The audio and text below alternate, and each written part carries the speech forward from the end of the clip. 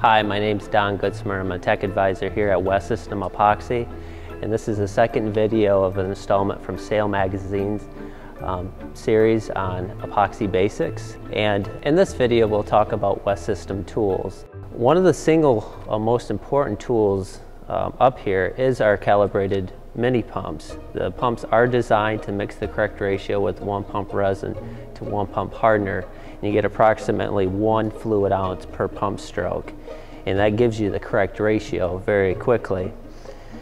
West System offers 2 different size mixing pots, a 16-ounce pot and a 32-ounce for the larger applications. And the pots are kind of unique as they have sharp inside corners for mixing the epoxy, getting into the inside edges with your stir stick, because that is very important. With any epoxy system, you definitely want to make sure it's adequately mixed, and when it's applied, you ensure that you have something that's tough and will cure as it's designed to cure. Once the system is mixed up for approximately about 1 minute and it's all one solution, then you can go about adding different additives. It could be a filler or sanding dust or whatever it might be for the application.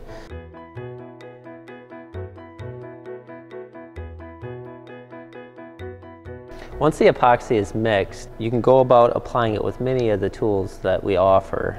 And that could be as simple as taking a flexible plastic spreader to spread it out a large area quickly, or for flow coating or reinforcing fabrics to wetting them out. The other thing is a bristled brush works really well for small coating applications, so getting into those tight cavities, you can apply it quickly. For larger applications, when you need to spread out the epoxy quickly, a thin nap foam roller cover, 800 roller cover, is a really thin nap, and it works well to evenly distribute the epoxy over the area.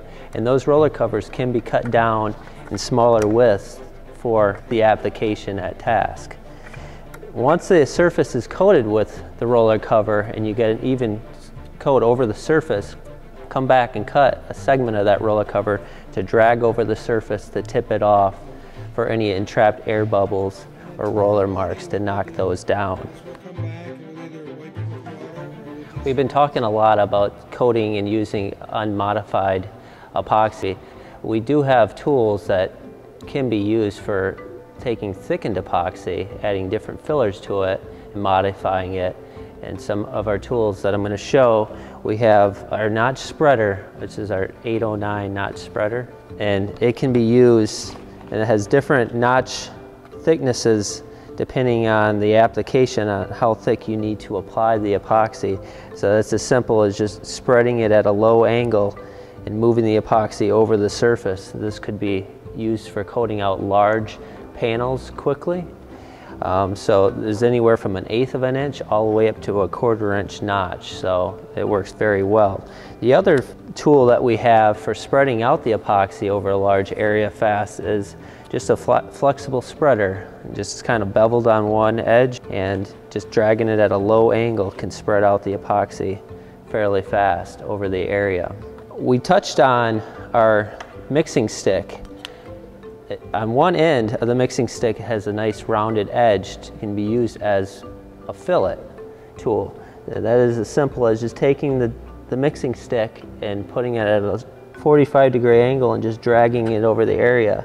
Then you can come back with your mixing pot and take up your excess, and this nice sharp angle on the mixing stick can come back and just clean up any excess squeeze out over the area. Then, once the surface is applied, we could take that thickened epoxy and load it into a syringe, and then depending on what you need to fill, if it's a tight area or a small hole, you could take that thickened epoxy and inject it into the hole and come back with a spreader and just smooth that off.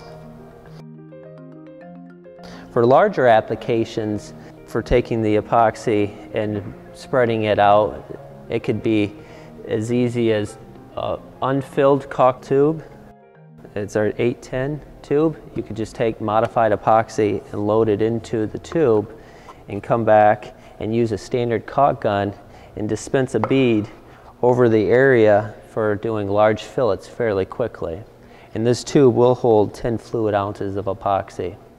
We've talked a lot about using the epoxy if it's unthickened epoxy or if it's been modified with one of the fillers with any of these different tool methods.